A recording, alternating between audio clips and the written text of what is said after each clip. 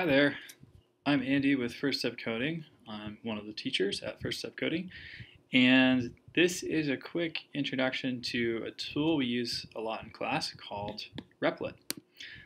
So JavaScript is a really popular language, and there are a lot of different ways, a lot of different options for tools to write JavaScript and to then run the JavaScript. We really like to use Repl.it in class for a number of reasons. The biggest reason is just that you can use it right in your browser. You don't need to install anything, so it's really easy to just dive in and start coding. So on that note, let's dive in and start coding. Go ahead and navigate to repl.it and then click this little search box. You should find JavaScript.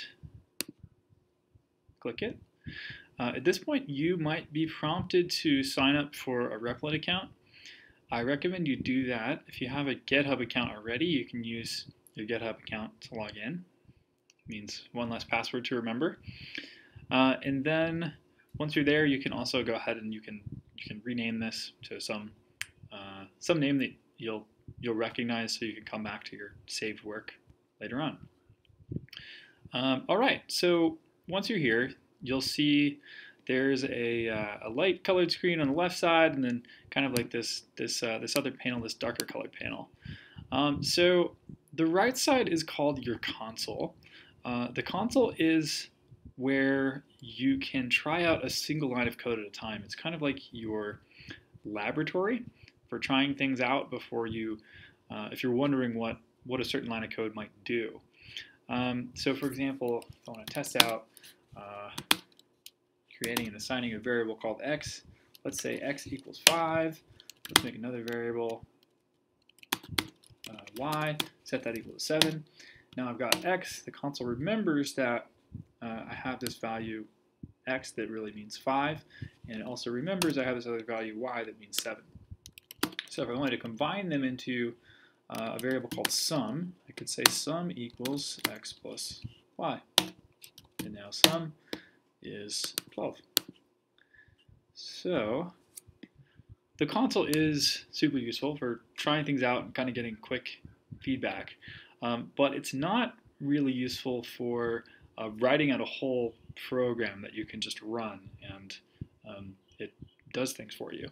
The left side is where you're going to write that multi-line program, that composition, if you will. It's similar to what would be a file. If you were saving this program on your computer, it would be this code would live in a text file.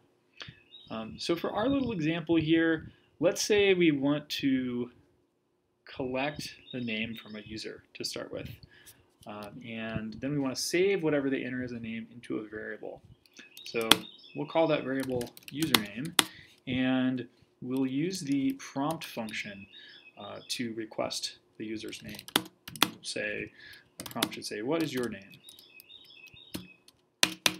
And one of the keys to coding, especially in the beginning, is we want to take small steps. We don't want to write too much code and then wait until we think we're done to run it, because we could have made all kinds of little mistakes along the way.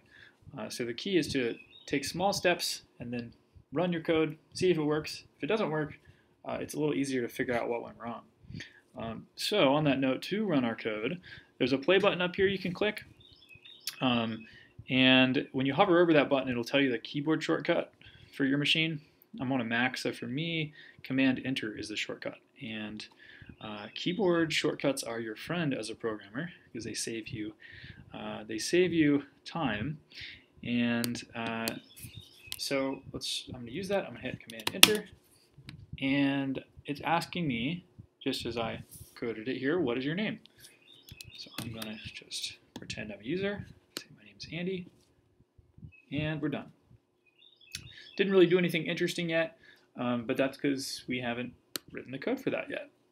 You will see this little undefined coming back on the right side. Don't worry about that yet. We'll get to explaining that in a later class. For now, we want to add some behavior to our program. So let's say that in my case, I want to, I'm partial to the name Andy. So if the person enters Andy, I'm going to go ahead and tell them in an alert, that is a nice name. And if the person entered some other name, I want to give them some kind of message as well. So I'm going to say, I'm going to basically say otherwise here by using this else statement. And I'm going to, in the else statement, say hello plus whatever their name is. So if they entered Jill, I want us to say hello Jill. If they entered Steve, I want to say hello Steve, etc.